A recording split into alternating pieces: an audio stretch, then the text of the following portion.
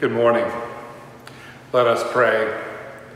Almighty God, whom truly to know is everlasting life, grant us so perfectly to know your Son, Jesus Christ, to be the way, the truth, and the life, that we may steadfastly follow his steps in the way that leads to eternal life, through Jesus Christ, your Son, our Lord, who lives and reigns with you in the unity of the Holy Spirit, one God, forever and ever. Amen. The Holy Gospel of our Lord and Savior, Jesus Christ, according to John. Glory to you, Lord Christ. Jesus said, "Do not let your hearts be troubled. Believe in God, believe also in me. In my Father's house there are many dwelling places. If it were not so, would I have told you to go and prepare a place, that I would go and prepare a place for you? And if I go and prepare a place for you, I will come again and will take you to myself, so that where I am, there you may be also. And you know the way to the place that I am going." Thomas said to him, "Lord, we do not know where you're going. How can we know the way?" Jesus said to him, "I am the way, and the truth, and the life. No one comes to the Father except through me. If you know me, you will know my Father also. From now on, you do know him and have seen him." Philip said to him, "Lord, show us the Father, and we will be satisfied." Jesus said to him, "Have I been with you all this time, Philip, and you still do not know me? Whoever has seen me has seen the Father. How can you say, 'Show us the Father'? Do you not believe that I am in the Father and the Father is in me? The words that I say to you, I do not speak on my own, but the Father who dwells in me does his works.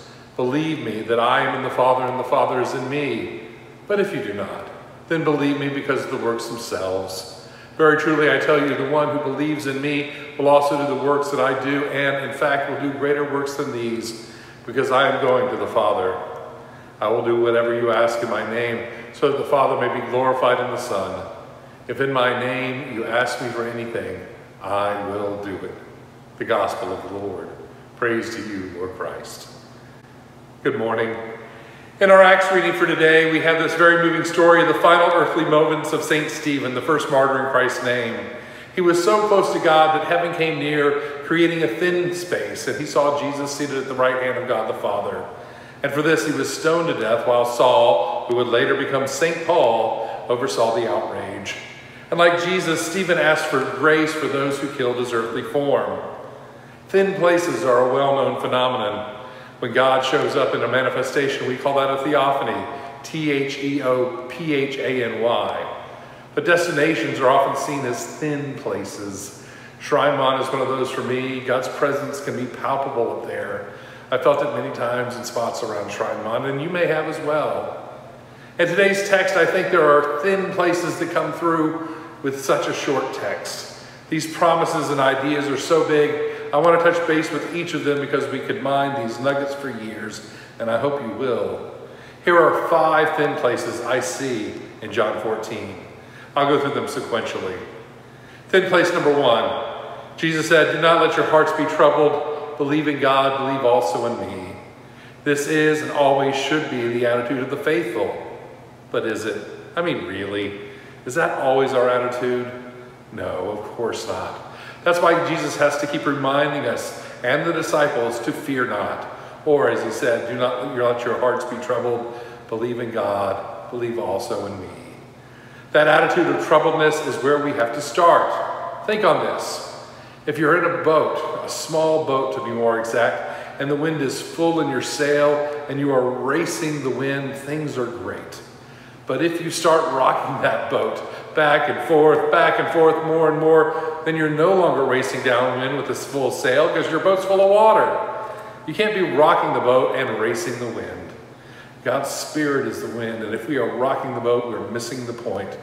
Our troubled hearts are rocking boats. Jesus starts with this because that attitude, faithfulness, is full sail in the Spirit of God. And it's prerequisite for all the other thin places we'll explore today. Faith is the first, but also the necessary step. As Jesus said, "Do not let your hearts be troubled. Believe in God, believe also in me." Thin place number 2.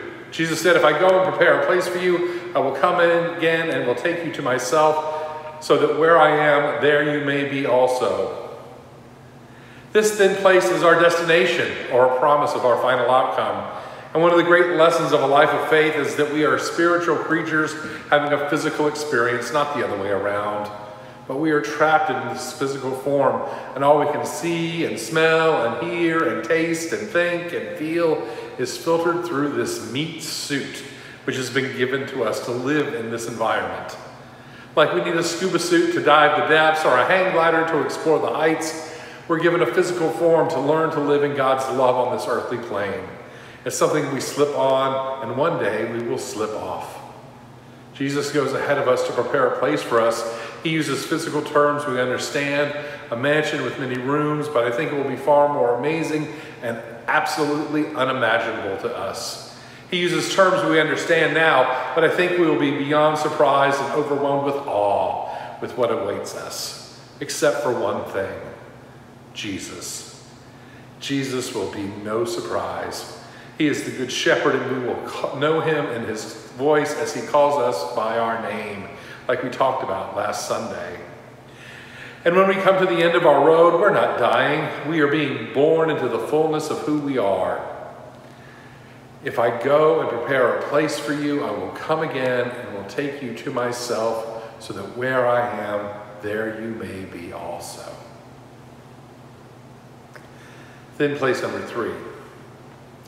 Jesus said, I am the way and the truth and the life.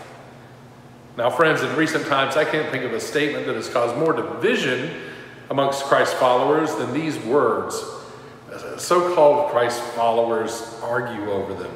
Some use it as a partition to draw legalistic lines of orthodoxy. Some use these words as a weapon against those who do not count themselves among Jesus' flock. Friends, I just don't hear either of those. People who use it in either way take it out of context. Remember, Thomas asked a question of Jesus in response to his words about heaven. So let's put it back in context. Jesus said about heaven, and you know the way to the place where I am going. Thomas said to him, Lord, we don't know where you're going. How can we know the way? And Jesus said to him, I am the way and the truth and the life. No one comes to the Father except through me. If you know me, you'll know my Father also. From now on, you do know him and have seen him. See, Thomas was worried about the way. He wanted a map. And Jesus basically said, Thomas, I am the map. The life that Jesus lived and the life he taught Thomas to live. He had the map already. He was afraid that he didn't. Notice that rocking boat of fear in Thomas's question. That's why Jesus started with, do not be afraid. We all need to start there and trust that what we have is enough. What we have is always enough. That's the lesson of faith. Jesus is the map and the truth and the life. We can trust the map, and the map will lead us to life, not death. Friends, this is not about canonical or doctrinal purity. It's not about Jesus being exclusive. Jesus calls us to what he is giving away freely. Now, there usually comes to questions about, well, what about, and then fill in the blank about alternate routes or competing directions. I want to say 2 things about those well whatabouts.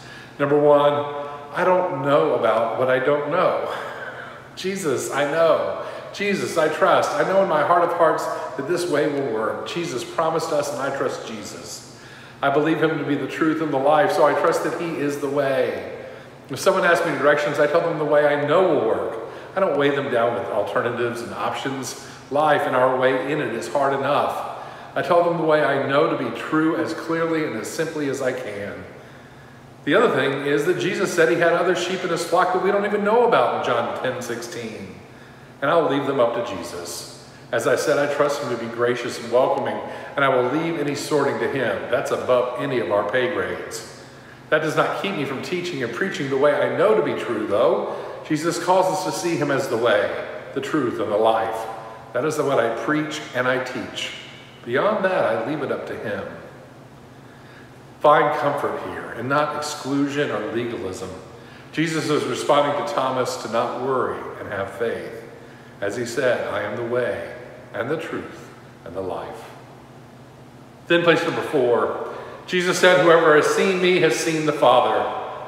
Now, friends, the great idea of Christianity is that God is like Jesus, And so many times I've heard that false idea that there's an Old Testament God with fire and brimstone, rippling with judgment, and then a New Testament God of love and grace. Jesus came to show us the true nature of God the Father and what he did and what he said. There's an old phrase, when your God hates the same people or things that you do, you have made God in your own image. I see Scripture as a continuing unveiling of our understanding of God. I don't see the problem with God, but with our understanding of God. This evolving of our understanding comes to full maturity in Jesus Christ, the beloved Son of God. Jesus calls from the heaven at his baptism and at the transfiguration so that it is abundantly clear. Jesus shows us what God is like and has been like since the beginning. We just needed spiritual Q-tips to clean out our spiritual ears. Don't be offended by this idea. Abraham was about to kill his son Isaac when God stepped in to stop his hand. And I don't see God doing a bait and switch, but Abraham was doing the ultimate act of devotion like the other faiths of the Canaanite religions that he brushed against. So often we mistake our egos for the voice of God. That's one of Satan's favorite tools. Thankfully, Abraham heard from God that that was not what he wanted. And that is why Christ promised the Spirit to us, to discern and hear God's voice. As our presiding bishop says, if it's not about love, it is not about God. Neither Jesus nor God will go against that. Not now, not before, not ever. As Jesus said, whoever has seen me has seen the Father. Then place number 5, the final one of the day. Jesus said, the one who believes in me will also do the works that I do, and in fact will do greater works than these. Our fifth thin spot in chapter 14 looks at one of the hardest things to believe amongst Jesus' promises. He says that we will surpass his works of wonder through God in us. That is quite, well, something. A promise, a threat, a hope, a reality. It all depends on how we see it and how we see ourselves. We need to see ourselves as Jesus sees us. In the last section, I said our egos can be used to have us miss the point. But a limited view of ourselves can get in the way of doing what God would have us do as well. It's the opposite extreme. We need to see ourselves as the fulfilling in our time of the promise of Christ. And we're not the ones doing it, but rather God in and through us, with Jesus cheering us on. As he said, because I'm going to the Father, I will do whatever you ask in my name so that the Father may be glorified in the Son. If in my name you ask me for anything, I will do it. There's a reason why we finish our prayers in Jesus' name. Amen. In a previous ministry job, I served as the head of a day school of 200 students, and we had a Jewish family who attended, and they loved attending the school. They appreciated how much their child was loved and cared for, except for one thing. As they were saying the blessing for their dinner at night over the food, the child would add to their prayers, in Jesus' name, amen. Now, the parents said that they loved everything about their experience at the church's day school, but could we stop saying the prayers in Jesus' name? And I told them that I totally understood their concern, and I did. But I also added that we see Jesus as our rabbi, our teacher, not just our Savior, and that he gave the explicit instruction to pray for things in his name. I encouraged them to talk with their child, and I said that no one at the school would require him to say the words in Jesus' name, but that Jesus taught us to do it, and we need to follow his instructions as his followers. They had never heard that, and that made a difference. I told them I was happy to talk with the child when they were present to say he didn't have to do that.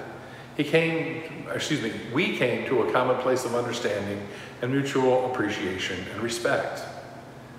Friends, as followers of Christ, we pray in Jesus' name for a reason. He asked us to.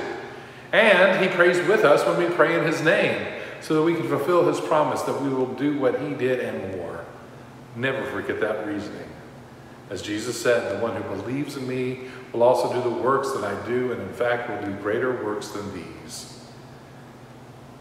We have explored a lot today, and I hope you'll continue to deep dive into these glimpses of glory through these thin places where God comes so near. And as we see God at work in us, may people see Jesus through you. That is what he wants. Amen. God bless you today. Thank you for being with us. I hope you'll join us here at St. James the Less in person when you can. Have a wonderful day.